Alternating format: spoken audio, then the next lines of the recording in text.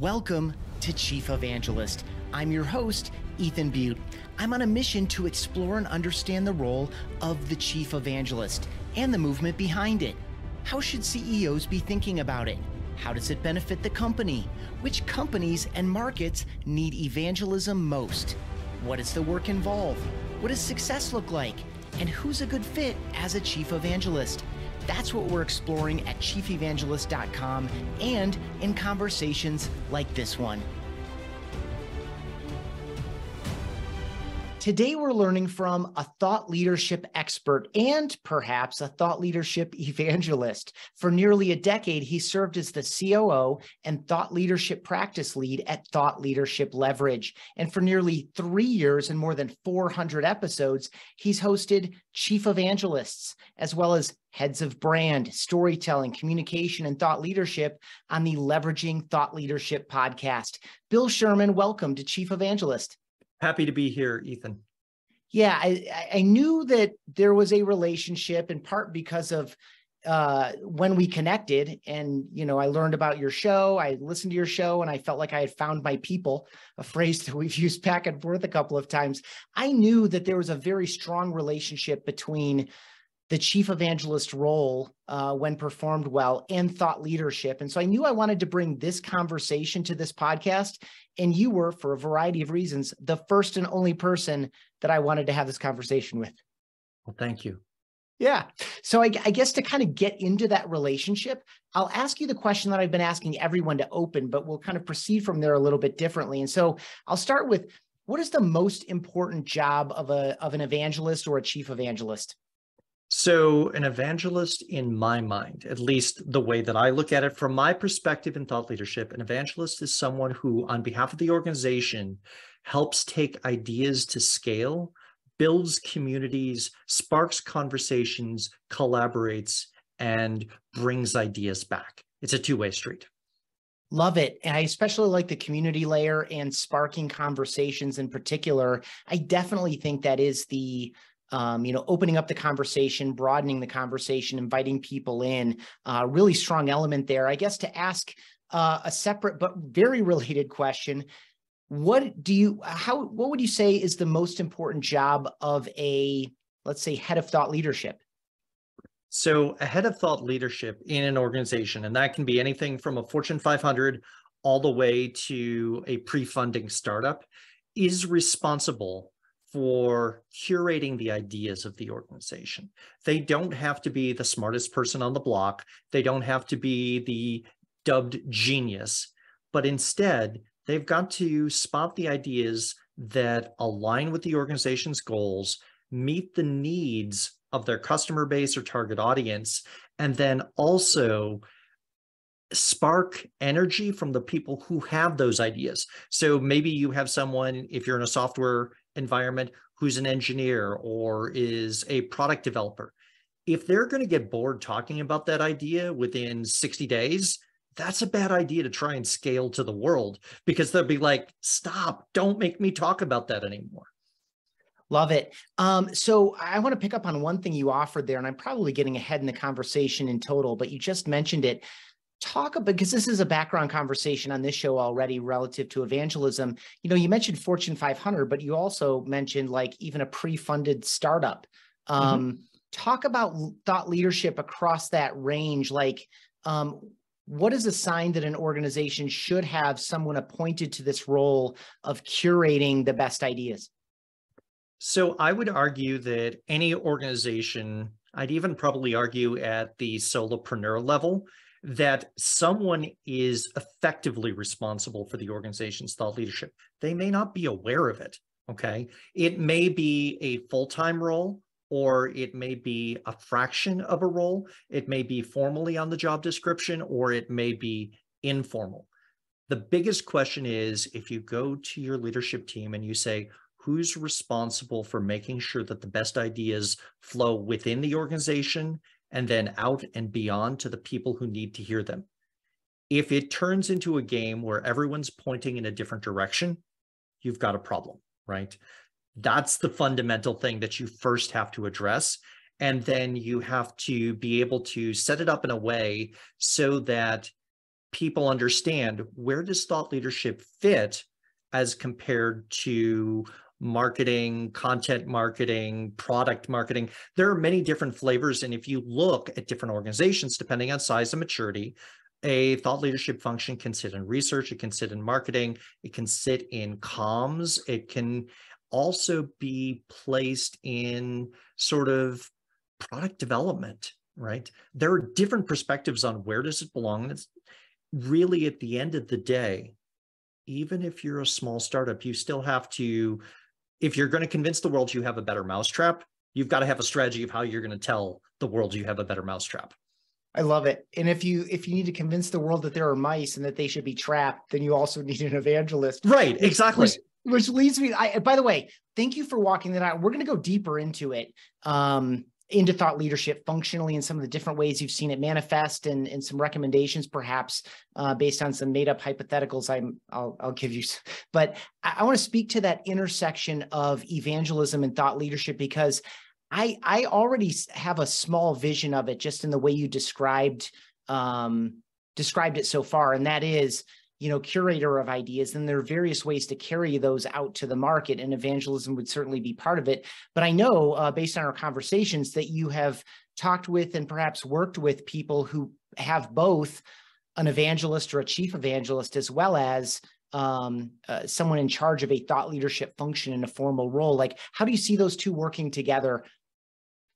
Again, it depends on the size of organization, and we can scale this conversation depending on that need. But the way that I think of it is this: someone needs to be focused on the ideas, the flow of ideas within the organization, and also making sure that they're developed, they're supported, they're sound, they're reliable, trustworthy. The I's have been dotted, the T's have been crossed.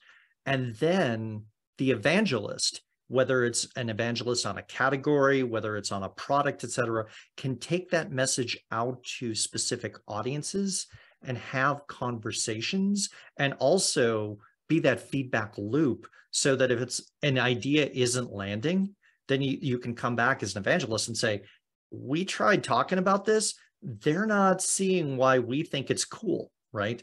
And so this relationship between the head of thought leadership and the chief evangelist, in my mind, needs to be very symbiotic and very closely connected. It is difficult to do, in my mind, the evangelist role well without solid ideas underpinned. And it is also hard to take ideas to scale if you don't have someone out there who is the advocate internally and externally, willing to talk about these ideas again and again with a level of passion and joy that really, in my mind, fits the role of evangelist. You've got to be a little bit of that Energizer bunny and willing to talk anywhere, anytime, to anyone. Yeah, I guess at the risk of asking the obvious, I'd love for you to go one step deeper to that. I love the way that you brought passion and joy and energy to it. I do think that is, those are obviously very contagious. And that's a critical piece of it. But at the risk of asking the obvious, why a human being for that role? Why isn't it enough to create and distribute really good content? Why perhaps in your view, do we need that human embodiment of this to carry it forth?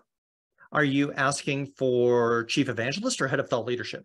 Let's start with evangelist, I guess. Good follow-up. Yeah.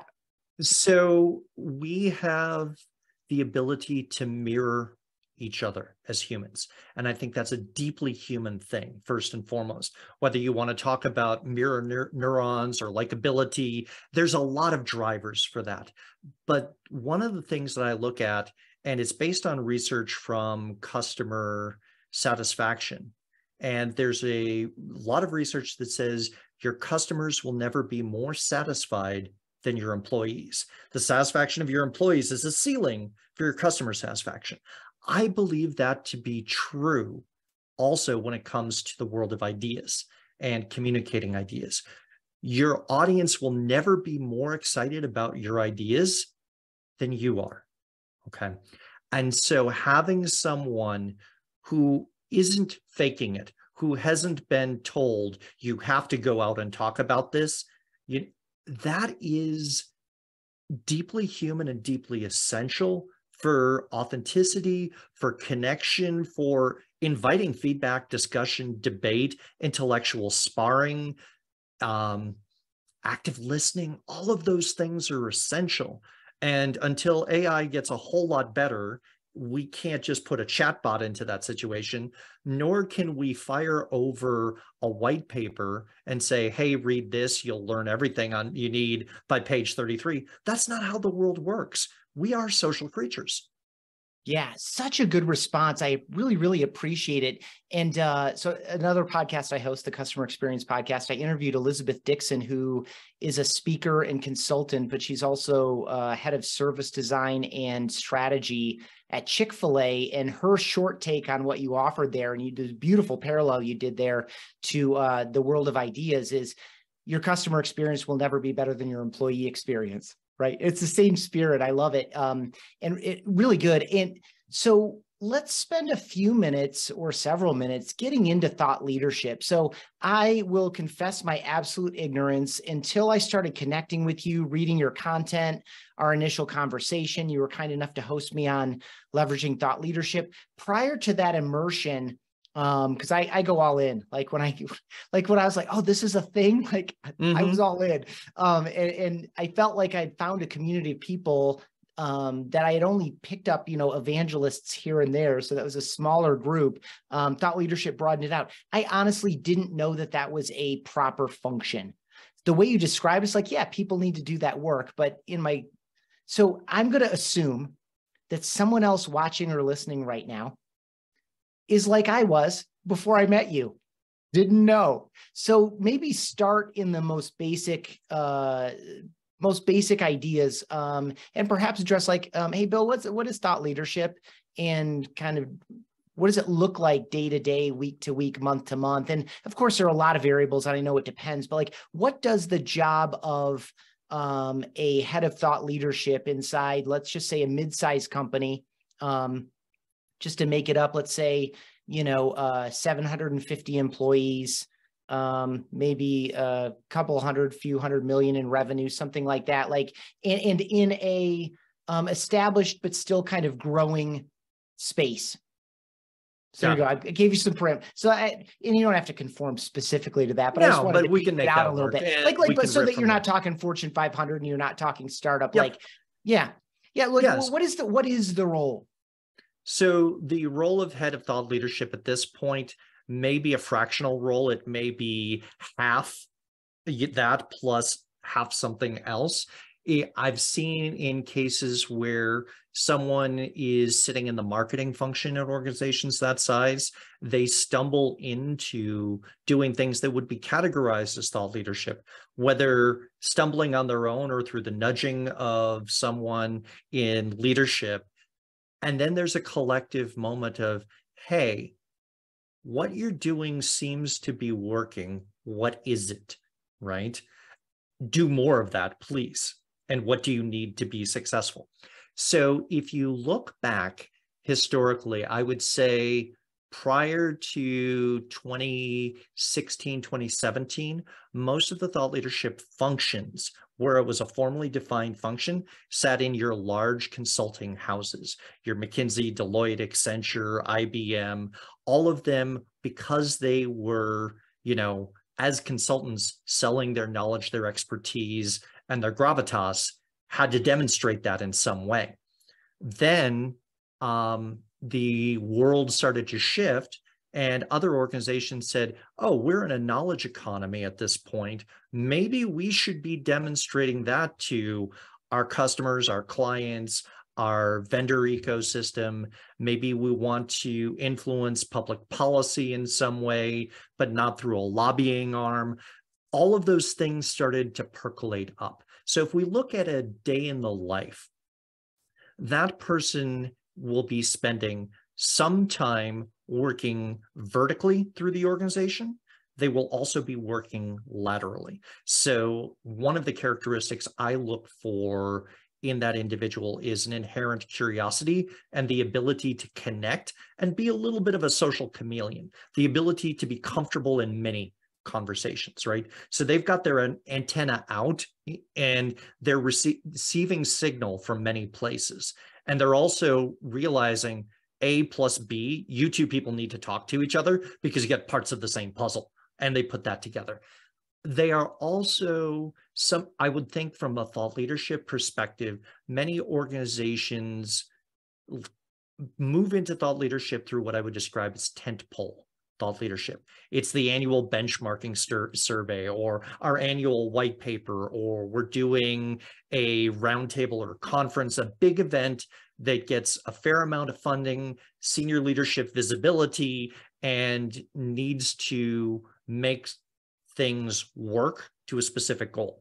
Now, this person may be tasked with demand gen responsibility, although, and we can get into this, attribution is really hard in terms of how do you attribute, and you're nodding for those who can't see, but it's the same challenge of a chief evangelist as it is for thought leadership, right? But they will be creating pieces, sometimes on an editorial calendar, sometimes ad hoc, depending on what's going on in the world. They may be commissioning third-party research. They may be doing interviews with target audience members to make sure they understand what the audience is talking about. And then they're probably also working with internal creative team, the social media marketing team, to make sure that just because you have a good idea and you say it once in one format doesn't mean the world is tuned in and listening. And so you have to figure out, what modalities do I need to use? How do I get this idea out? And I would say those mid-market firms, which are a little bit further on the development cycle, have actually put in a structure in place and that says, okay, when we decide we want to take this idea out into a campaign, they know what that means. Others, I would say, since I said most organizations have only started making the function since 2016, and those were outside of consulting the early adopters, I would say in many cases, the head of thought leadership has less than 2 years in their current role in the organization. Now, they may have moved laterally from strategy or marketing or different places, or they may have been hired in, but in some ways, they're still trying to figure out, what am I doing? How do we define thought leadership here? Does everybody who needs to know what I'm doing understand that? And how do I recruit allies, support network, et cetera, so that I can create impact internally and externally?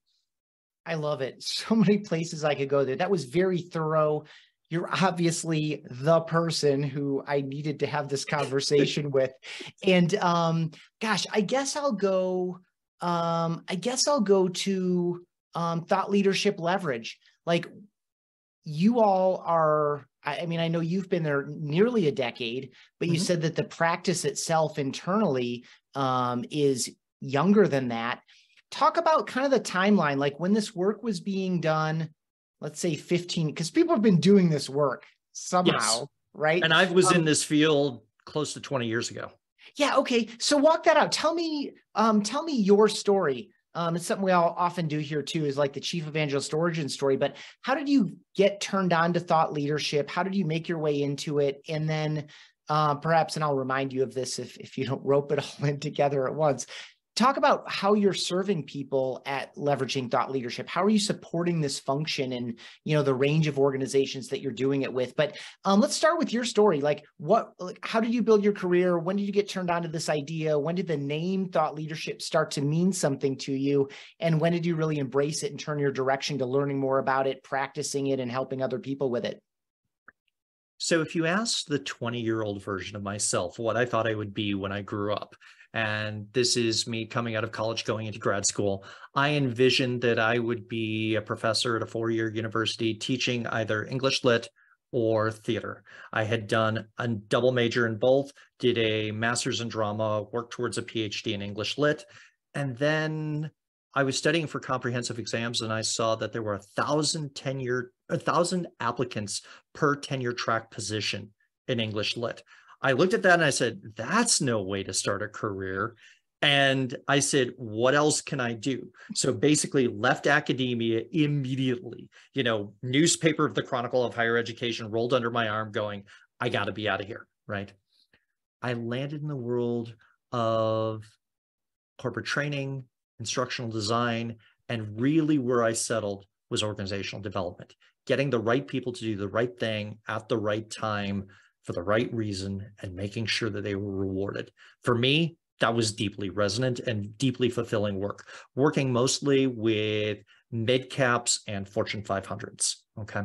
And during that consulting era for me, I wound up having a situation where I had a C-level tech client in Silicon Valley who had written a business book, got it on the cover of Fast Company magazine, and all of a sudden inbound started coming in. And he scratched his head a little bit and said, you know, I wrote a business book because I thought that's what C-level execs did. I didn't expect the inbound the same way.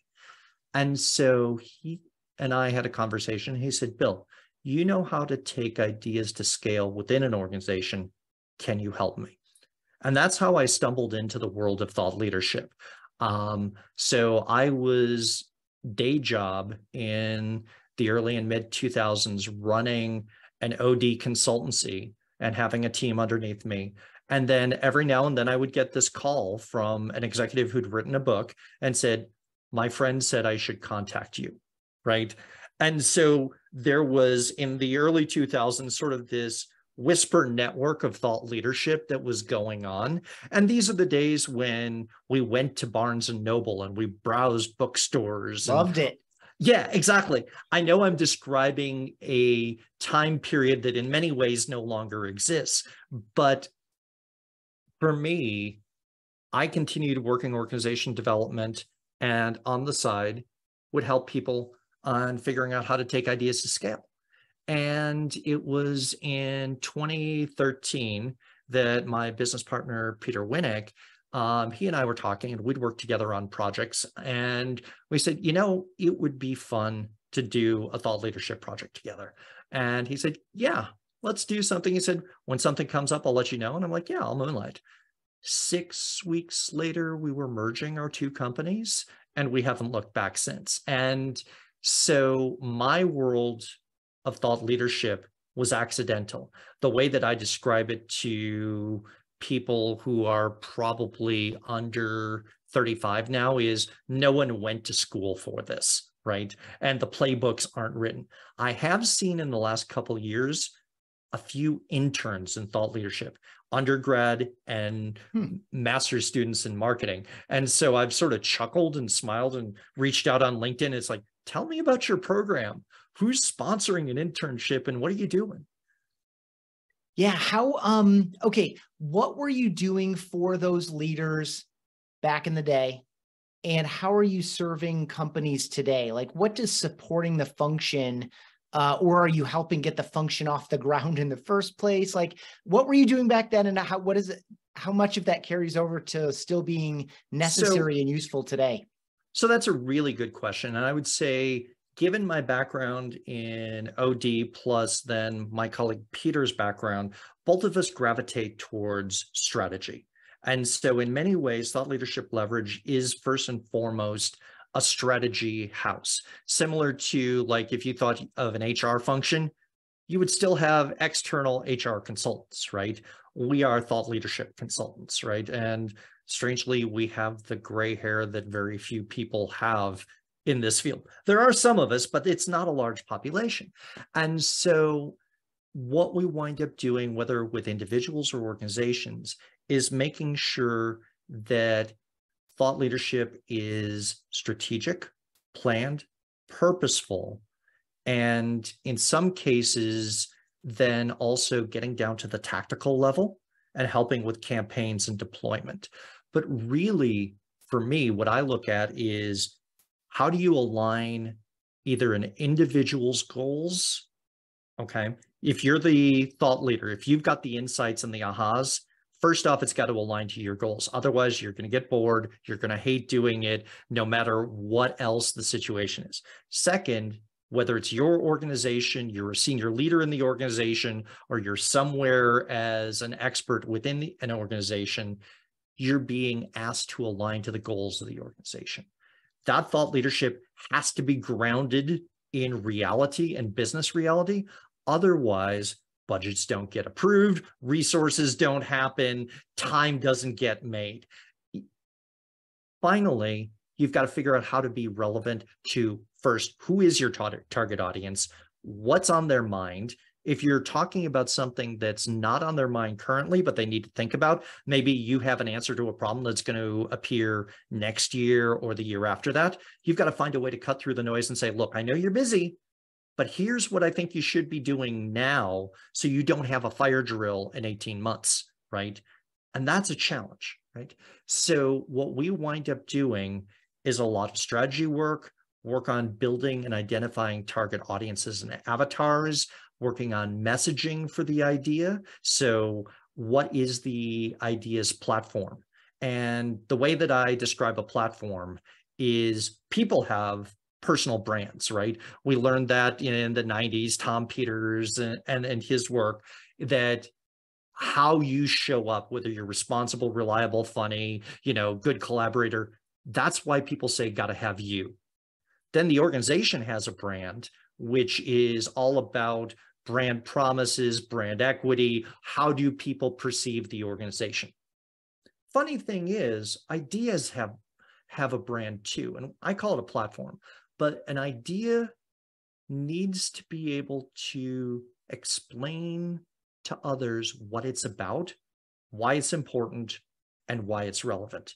And if you have an idea, and you're trying to take it to scale, and you don't have a brand for the idea, then one of two things happens. Either it leans on the brand of an individual who came up with that idea, or it leans on the brand of the organization. In both cases, it's sort of like a toddler who wanders off for a little bit, then comes running back and latches onto your knee, and it stays there, right? And you're like, no, go out and play, right? That's what we need to do, is create the brand for the ideas so that those ideas reach scale. Really well described there, especially the toddler on the leg. I mean, I can see it. Like, I can see this, like go idea, be powerful. Right, create impact. Yeah. And it's just right there, at your knee.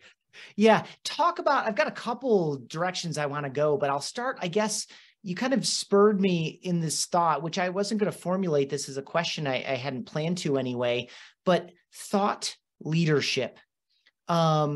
Just break it down as a name for the idea of thought leadership. Like obviously ideas is kind of the thought piece of it. And of course, thoughts, feelings, impressions, it's related to brand at some level, or it's a brand for the ideas. And then talk about the leadership piece, like who are we leading? Like just talk about the term itself and what it means to you, why you think it fits this thing. And certainly, of course, like chief evangelist, I'm sure a lot of people have had some pushback on that as a title. Mm-hmm. So take it as a term, then maybe as a title. So if you take the term thought leadership, it has a companion term, thought leader, right? And if you look at the origins of the term thought leader, it actually applies to some of the essayists and thinkers of the 19th century in American literature. Okay. And those are some of the earliest people identified by others as thought leaders in their essays, right? And rather than someone stepping up onto a stage and saying, hello, I'm your thought leader today, right? That's not where it came from. A lot of people, I think, have a reflex reaction that's sort of like the knee-jerk reaction when they think someone's being full of themselves, pretentious, or patting themselves on the back, right? And so many in the field avoid the term calling themselves a thought leader. They say, I practice thought leadership, because in that mindset, it's like yoga or meditation. It is the journey rather than I got a gold star or I got a diploma, therefore I am a thought leader, right? So, but what is thought leadership? What I come back to is, as a function, it's taking ideas to scale. And there are many ways to help that happen. I think many of us get into business. Many of us go even into the world of nonprofits to create impact. And if we're not thinking about that, set that aside. But if you want to create impact, whether for your customers or for your organization or yourself, you have to become a student of the question, how do I create impact? And throughout history, a lot of impact has been created through ideas that become successful, that spread, that other people adopt. I mean, we have a general business lexicon. We use the term thought leadership. We use the term trusted advisor. And if you trace the language trusted advisor back, that's David Maister, Charlie Green, and Galford that coined the term in the late 90s. Now, there are people who I've heard use that term who've never read the book, never knew, but something that was invisible has been made visible and been defined. And so that process of peering around the corner into the future, finding the good ideas, bringing them back and saying, here's what you can do today, a small practical step. That's the process of thought leadership. It manifests differently whether you're in a big organization or a small organization. But if you don't have that spark and if you don't have that passion, I think most people will fall asleep if you say, hey, I've got a big idea. Let me tell you all about it. No. They want to know either how your idea relates to them or they want you to hear their problems, right? Yeah, so much good stuff in there. I really appreciate the journey / process aspect of it, the way you described it. I also like the way you took probably the most common complaint off the table. And the way I describe it is if someone calls themselves classy, they probably are not. Yep. But when your aunt tells you that person is classy, you're like, oh, there's probably a classy person. It means something, but it's not something you assign yourself. So I appreciate that as a practice too, like this practice process journey element to it. I'm going to lay a few kind of ideas and functions out on the table and do whatever you want with them in terms of their relationship or association with one another. Evangelism, thought leadership, content creation, community building, perhaps category design. These all have relationships, traditional sales and marketing. Do whatever you want with that. I mean, these all have some relationship to one another. So you can just grab two of those and make them talk to each other or do whatever you want with them. But like, how do you think about those different pieces and do whatever you want with that? So the first thing that comes to mind from the perspective of thought leadership, and I'll describe it as the last mile problem. Okay.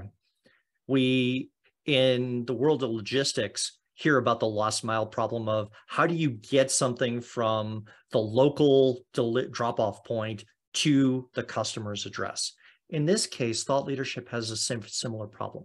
How do you get an idea into the mind space of the person that you're trying to reach? Now, thought leadership on its own is going to struggle with the last mile problem. But if you've got a sales team, you've got a marketing team, they have tools and equipment that are designed to help solve that last mile problem. Now, on the sales side, that means spending a lot of time working with your sales team to make sure that they understand the big ideas, because sales isn't going to talk about things they don't understand or they don't feel as connected to what they're measured on and how they're rated and they're supposed to perform, right? So you have to align your messages with their needs before you can even reach your target audience if you're going through sales. Similarly, through marketing. Content marketing has a close relationship to thought leadership, and I've seen some awful definitions between the two, where I think my favorite is thought leadership is your smartest content marketing. I'm like, great, what am I supposed to do with that? Does someone come down and put a big letter A on this one and go, yeah, that's just 3 gold stars. Put it on a bumper sticker and drive around with it. Yeah, exactly. Yeah. How do I tell what is my best? I need to engage in the world of ideas and conversations with people who are also passionate about these topics. And often thought leadership, you can't do a Google keyword search, figure out what search terms people are searching on. because thought leadership is talking about things that either are in the future, which sounds a little bit like category creation, right? Or people don't know they even have a problem that can be solved. And so you can't treat thought leadership and the deployment methods the same as content marketing, but you have a similar need as category creation. How do I get someone to look at a situation, a problem, or a need in a different way to realize the conventional wisdom can be overturned, should be overturned, will be overturned from a Gartner sort of hype cycle way, right? Yeah, so a lot there. I also want to call back to your nod to Tom Peters and Charlie Green on, the foundations of ideas that get.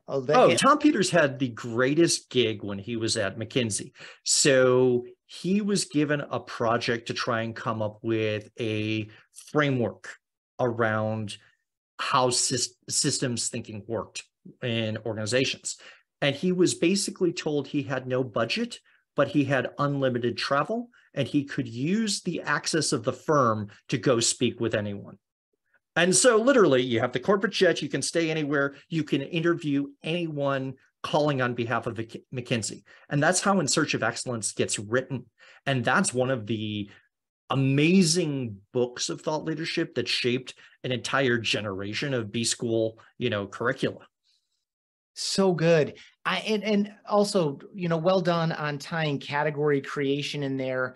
I want to go to you again personally. I want to talk about the channel of podcasting and your own community building efforts, and what the motivations were and how that's going for you. So talk first, I guess, about podcasting and what role that plays for you as someone who is learning, practicing, teaching. It's one of the things I love about podcasting is that it just helps me do everything better and it's fun to do. But I'd love to hear it from your perspective and maybe a couple key takeaways regarding evangelism or thought leadership that maybe emerged as themes that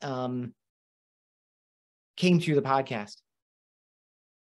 So one of the things that I've learned through the podcasting process is you get the opportunity to identify the questions and then seek out the experts that you want to talk to, right? And so there is a bit of a luxury in some ways where you go, okay, who's the best person to talk to on this subject? Let me go talk to them. And for someone who has a mindset of a continuous learner, I think podcasting is one of the most delightful roles that you can actually do, because unlike on a sales call or many other forms of outreach, people are a little bit flattered when you say, hey, I'd like to interview you, or I want to talk about what you wrote. That's a good thing. It also allows you to have conversations with the people that you're trying to reach. You turn them from an abstract sort of target avatar, document, persona into a person that you know and that you've heard and you've had conversations with them. And that relationship building process. And one of the things that you and I both do, and I think is essential, is before you ever record with someone, you have to do a pre-podcast conversation. Because if you go in cold to that conversation, you don't know each other, it stands out so clear and so obvious in listening. And the questions are so stilted or scripted that it's uninteresting. What I strive to do and what I tell my guests is, imagine we're sitting down having coffee at a coffee shop. Someone walks by, there's an empty chair, they pull up a chair and listen.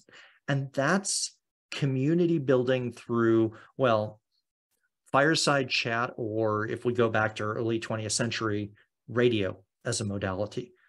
And radio still exists. And I think in some ways, this is a 21st century version of many early radio shows, right? Except the technology bar makes it accessible that we don't have to have a giant studio and a tower to broadcast, right? Yeah, and we can get very, very specific about what we're talking about and who we're talking to and still find an audience. Right. And our reach is global. And even if we said, here's a topic that maybe 5,000 people in the world will care about, you can still reach that 5,000, whereas no one in your city other than you might tune in, right?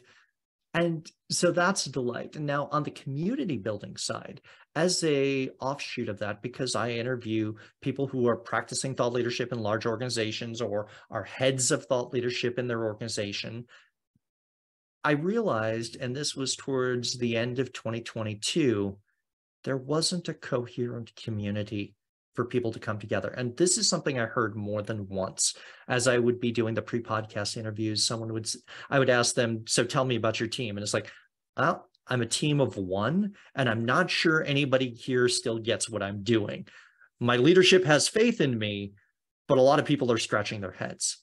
And I realized that's a lonely position to be in. And so one of the things that I said I can do is, okay, and this was still, we're floating back and forth through pandemic waves and that sort of thing in 2022. I said, I will block out an hour a month where I will create a roundtable community. I will invite practitioners of thought leadership from organizations and show when you can. And we'll have a Chatham House Rules conversation. We will talk about the practice of thought leadership in an ongoing way. You can meet people. And one of the delights of the roundtable that has grown over the last year is I know not only have practitioners met each other, but they've also then found opportunities to collaborate across organizations. And when ideas spread, and it's like going back to the old Reese's peanut butter commercials, someone realizes they've got chocolate, someone realizes they've got peanut butter, you put them together. Hey, this is even cooler than before, right? I've seen those moments happen. And that's why I'm such a believer in community building. Yeah, I started an evangelist group as, I ran into yet another. And I did a few times. I need to do what you did, which is just put them on the calendar, just put them on. Because I am my own hang up there. I need to get that back going again. Question to tie those two a little bit. Between your podcast guests, folks in the community, how much do you think the thought leadership community has embraced podcasting? Or is podcasting like alongside, and that's just another channel or avenue to gather and curate ideas from, and like talk about podcasting relative to thought leadership? Because most of the evangelists I know are guesting and most of them are hosting podcasts. I was just wondering what the parallel is in thought leadership. So on thought leadership, the heads of thought leadership may be curating or setting up the platform for podcasting, but they may not be the host of the podcast. From a thought leadership perspective, one of the things that I love about podcasting is everybody sort of who listens to podcasts identifies what shows they listen to, right? And it's a great way to reach micro niche targeted audiences who are interested in what you talk about, right? And it doesn't require you to get on planes, doesn't require you to talk at some association or group and bounce around the country. You can reach out to a host of a podcast that fits the people you're trying to reach and say, hey, I'd love to be a guest, and I know you're constantly looking for guests. Does this fit, right? That is a very effective way of narrowcasting thought leadership to small target audiences. And one of the things about thought leadership is if we think about a continuum, right? On one side of that continuum, you've got Super Bowl ads and advertisements in airports, the big banners and posters and everything like that. Huge media spends to buy out an airport or a Super Bowl ad. But on the other side, you've got thought leadership or a message which is tailored for one individual. Imagine at the extreme, a white paper written for just one person. But you know that if you can influence that person's thinking, it's going to be paying off in spades, right? In the middle, you have narrowcasting. Narrowcasting is targeted outreach to an audience that has been aggregated by others or gathered by you. And unless you've spent a lot of time aggregating your own audience, then the easiest way to get started is to reach out through people who have been. And it's an effective way. Yeah, really good advice. At the risk of taking too much of your time, I would love to hear your thoughts on, we'll kind of call this maybe the last topic zone before my fun question for you. Oh, these have all been fun. I agree. They're all fun for me too. I guess playful. Yeah. As it's even got an aspect of play to it. In any case, talk about, like, I just think you'll have an interesting perspective on this. You know, the way to get through to someone is not exclusively intellectual. So as we're talking about expressing these ideas, sharing these ideas catching and spreading, influencing someone's thought, as you talked about in point casting to one person. Talk about the role of ideas, arguments, ideas is the broad term, arguments, data points, logical constructions versus emotional appeal, tapping into kind of human response to things in order to, like, just talk about the balance of those two things and how you've been asked about it, or how you've advised around it, or even how you've executed it yourself throughout your career. So I'll take it on a couple different layers. Awesome. Years ago, when I was in grad school, I was teaching first-year college composition to undergraduates in the English Lit department, which meant it's how to not plagiarize your research paper and how to think your way through an argument and not commit logical fallacies, right? How do you make a well-structured argument? And that process carries through. You've got to have sound underpinnings for whatever argument you're making. If you have data, that's credible, but you need to make sure that data is reliable, sound, and been tested. It's sort of like, you know, the scientific method. You can put out a research paper that claims anything, but if your data gets questioned, people don't believe the results. You can also have stories, you can have case studies, you can appeal through logic, you can appeal through emotions, through ethics. And I think I just quoted Aristotle there with logos, pathos, and ethos. I mean, this has been going on for a long time, but realistically, you have to remember that your audience is human. And just like we all have fatigue from social media, and we become really good at figuring out, is this relevant to me in 2 seconds spot? As we figure out if this is relevant to me in 2 seconds as I'm scrolling through social media, you have to find a way to engage at the top. And whether that's through humor, whether that's through an ethical appeal, whether that's through our shared humanity, how do you cut through the noise? How do you be present and real? And not everybody gets excited about a white paper. You know, I know some people who Excel spreadsheets and that's their jam and they love it, and they love an argument constructed in a spreadsheet. Other people, that's the kiss of death. And so you have to understand your audience, not only as a group, but also as individuals. And I think back, now this is on the thought leadership practitioner side, but it also applies to consumers of thought leadership, those who engage in it. So I had a client once who was the CEO of a financial services firm. And he said, look, I have both ADHD and dyslexia.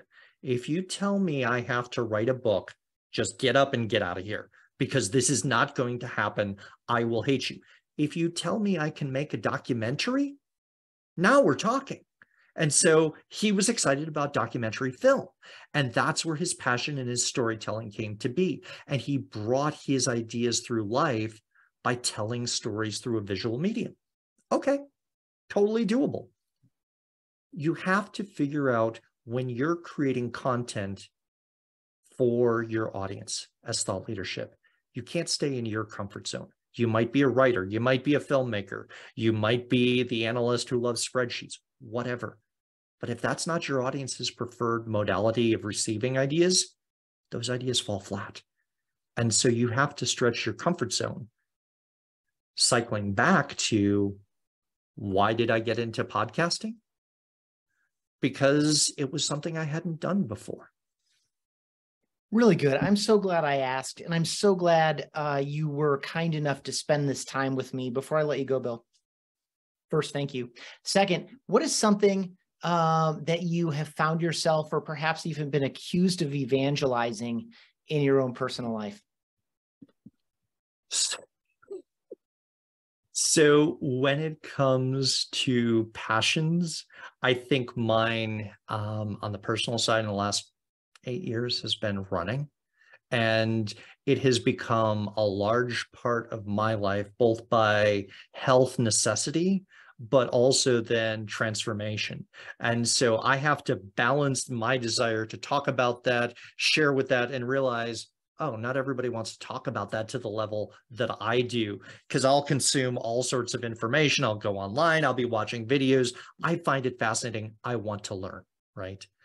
And I guess we all have a level of geekdom, if you will, in certain areas where, whether that's classic cocktails or cigars or movies or theater, film, whatever, we find the thing that we get excited about, and it's our passion. For me, that's become running. Awesome. And that's something I share with you, although your passion is deeper than mine, I think. I just like to go out and run. I don't know. I should probably approach it more thoughtfully. Last time we talked about running, I was sharing an injury of mine, which is in large part the result of ignorance. So I should probably step more in your direction with regard to this shared passion. Bill, you are awesome. For folks who have made it to this point in the podcast, they may want to learn more about you or connect with you or some of the work that you're doing. Where would you send people? I would send people to LinkedIn. I'm on LinkedIn. If you look Bill Sherman and Thought Leadership Leverage, you will find me. Also, the podcast, Leveraging Thought Leadership, if you want to hear from other practitioners in the space who are doing either evangelism work or thought leadership for organizations.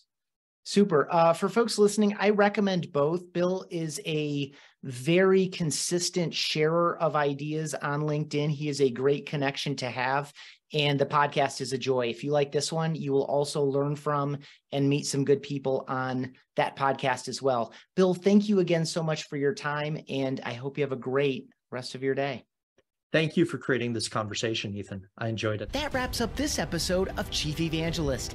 Thank you for joining us, and thanks to Ringmaster Conversational Marketing for helping bring these episodes to you. With any thoughts or questions about the Chief Evangelist role, message me on LinkedIn. I'm Ethan Beute, ETHAN BEUTE. For show notes and more of these conversations, visit chiefevangelist.com.